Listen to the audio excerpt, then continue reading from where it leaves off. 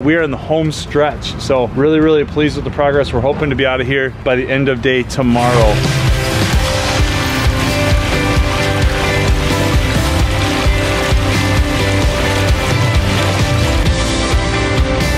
What do you think, bud? I think it looks awesome. We are going to build a pondless waterfall. The easiest way to learn something is to teach it. We are rocking and rolling on this pond. We appreciate you guys tuning in.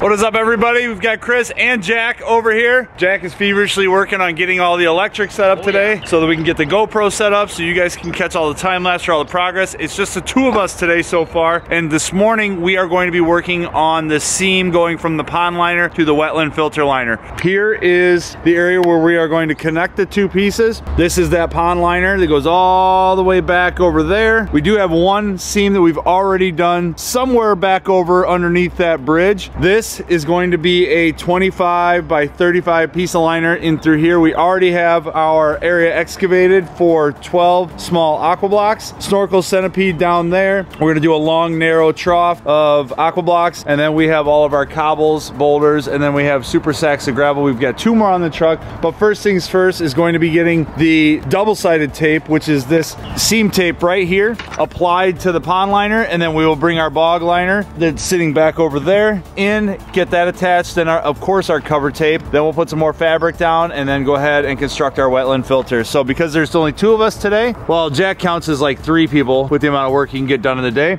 but because it's only he and myself, we're gonna need a couple extra sets of hands today. And as you can see right over there, that Irwin clamp, that's gonna be a second set of hands. So we're gonna go ahead and clamp this liner down to these 2x12s and go ahead and get our liner nice and taut. Then we'll clean it off, dry it with the heat gun, and then go ahead and apply our primer and then get that double-sided tape. We've got a lot of work that we're gonna try and accomplish today, being just the 2 of us. I think we can do it. So without further ado, let's get rolling.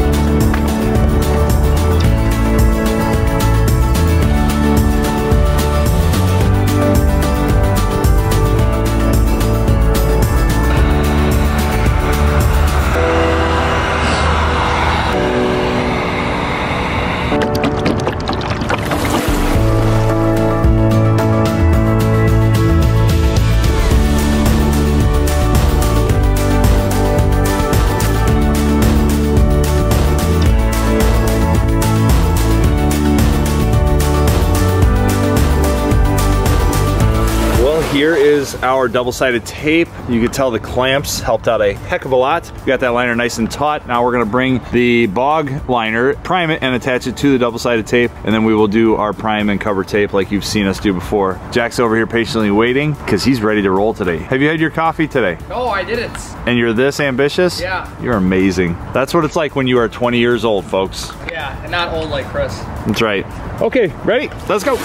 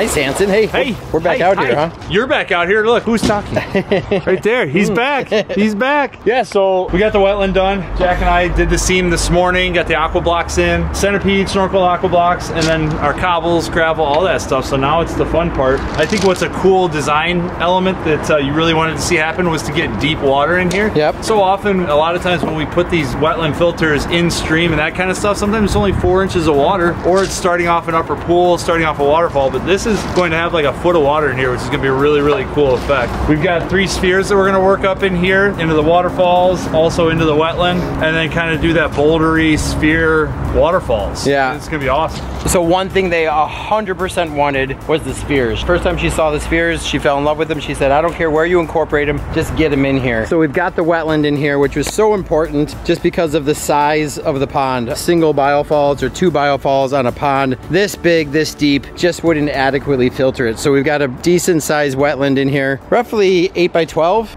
ish. Yep. 8 by 12 wetland, single centipede, snorkel. Now we want to get these spheres in here. Now remember, they used to have a waterfall like faced that way, not really towards a lot over in there, and then it kind of came down. It was just awkward. We're not going to really have a waterfall as much as these vertical elements. We do have a little extra liner, so we have some real estate that way if we feel like we want to put a sphere over there, maybe one over there, maybe one down here. We also have to incorporate another bridge into this pond. So that's right, we have 1, 2, 3 bridges on this pond, and we're still kind of going back and forth on what we're going to do here. So I think the next step is just kind of play around with these spheres, see where they look good over in here. They're light enough that we can kind of move them around, get an idea of what they look like from the main viewing area, and then once we've located where we want to keep those guys, then we can kind of figure out where we want to dig out more. And this is why we always give ourselves extra liner, so we're not handcuffed to creativity, we're handcuffed to the shape of our water feature off of the liner. When we have extra liner, we can kind of manipulate that and do a lot more with it.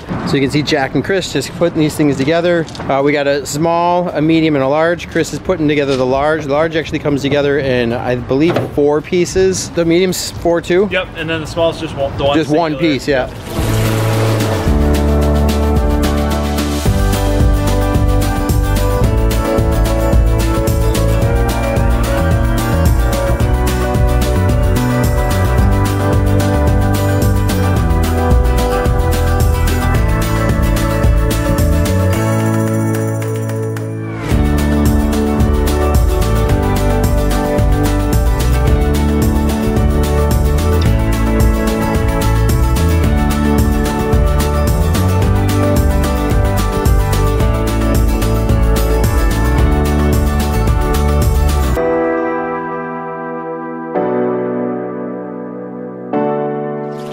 So we are back.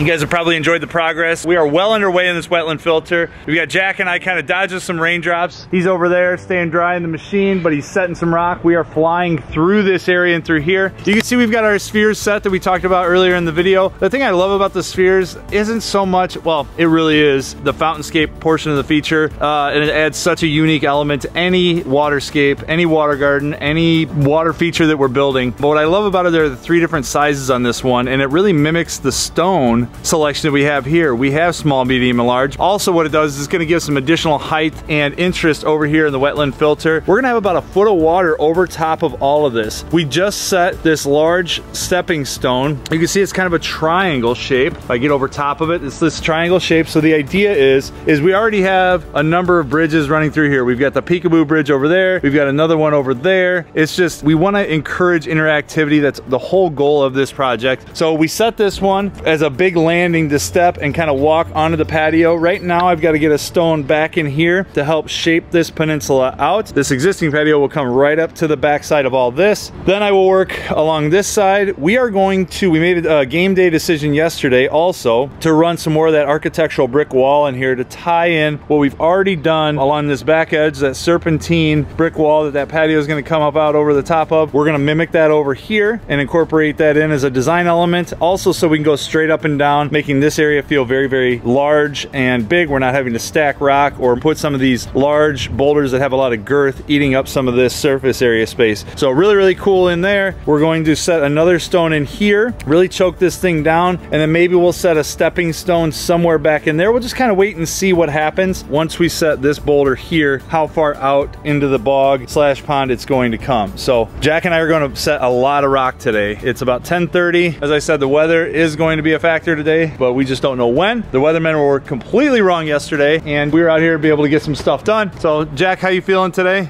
Ladies and gentlemen, he is available. He is single. He's looking to mingle. Jack Pazinski, everybody. You ready to roll today? I'm ready to set some rock. You're doing a great job already, man. We've already set this entire pond area in through here. I'm gonna go ahead and work our way up into there and try and chew up all of this rock that we had delivered yesterday. So big day today. Looking forward to it. Let's go.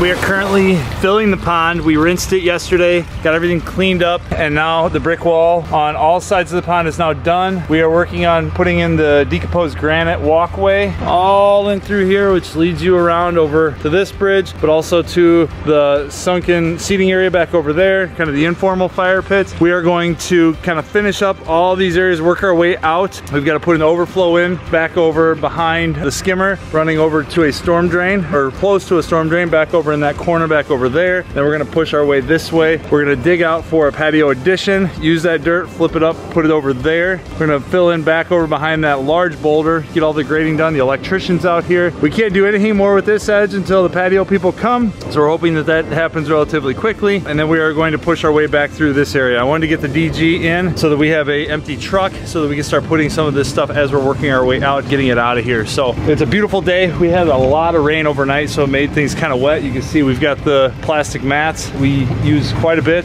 or frequently on job sites just to keep things nice and clean. Helps run our wheelbarrows back and forth. So we're gonna finish up the walkway, finish up all the stuff behind me, kind of work our way out, and we are in the home stretch. So really, really pleased with the progress. We're hoping to be out of here by the end of day tomorrow. So finish line is quickly approaching, so we're excited about that. So here's Jack. We also have some steppers that we have to put in. These are going to, we're gonna put one right over here, and then we will do a series of steppers going that way to the patio addition. So yes, it's going to look increíble, as they say in España. You know where that is, right? Yes. España? Yeah. Yep, okay.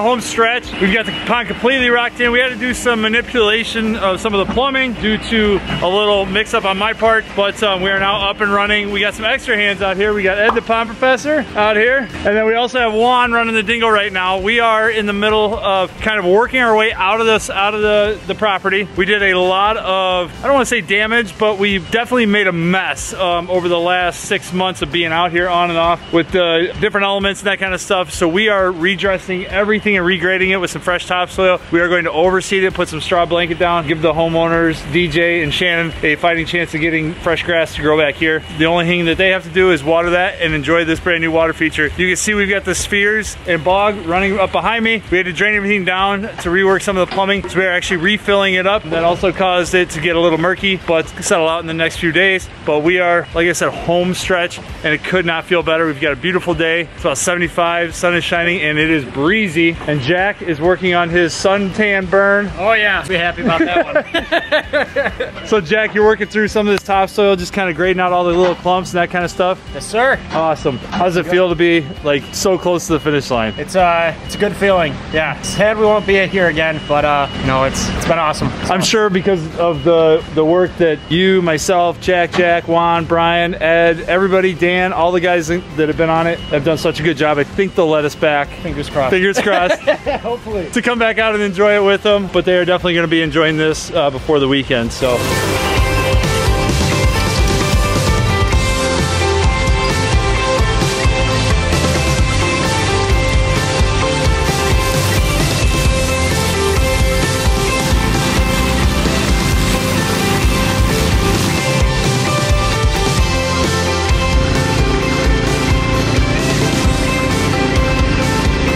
Here is that seated area, almost done putting all the straw blanket down. You can see where we don't have straw blanket, those are going to be planting beds in through there. Looks so good. Oh man, the pond is full. It's already starting to clear back up. Looks incredible. Juan, what do you think? Good, right? Yeah. Dude, good job today.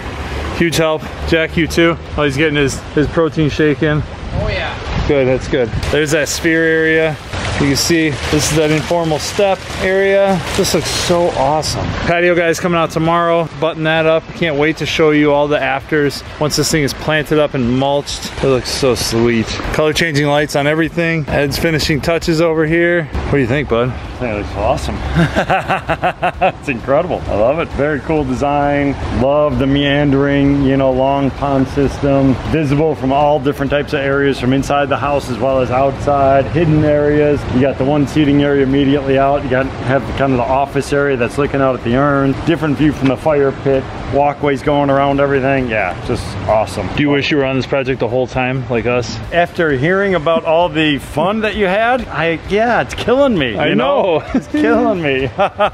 Torrential rains, getting pulled off, wintertime, muck, mud, pretty much. So that's a yes. And everything. That's a yes, yeah. You know, that's got my name all over it.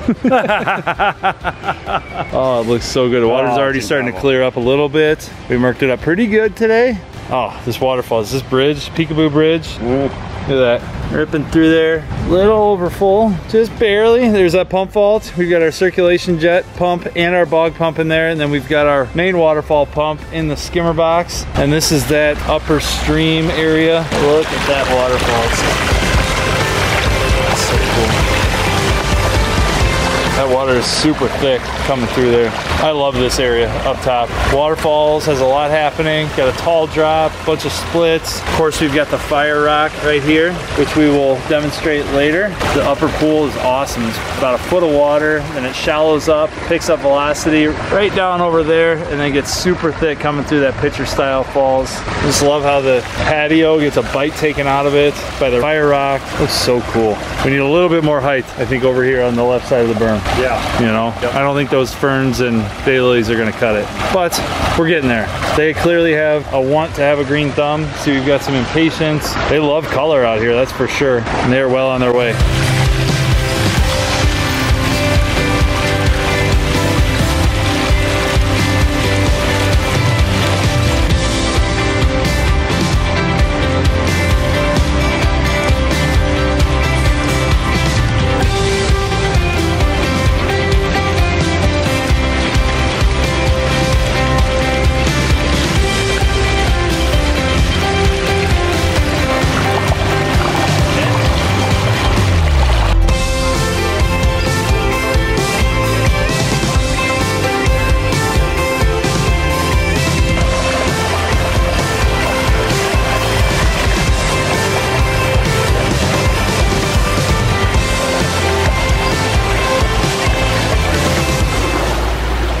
I cannot wait for you guys to see this thing in a year, 2 years, 5 years, and see this thing completely mature. We have now laid the foundation for what will be a forever kick-ass outdoor living space. There is so much happening here with multiple seating areas. You've got the patio right outside the door. You've got the in-home office that faces the entire backyard. You've got sunken seating areas. You've got an enormous fire pit patio behind me.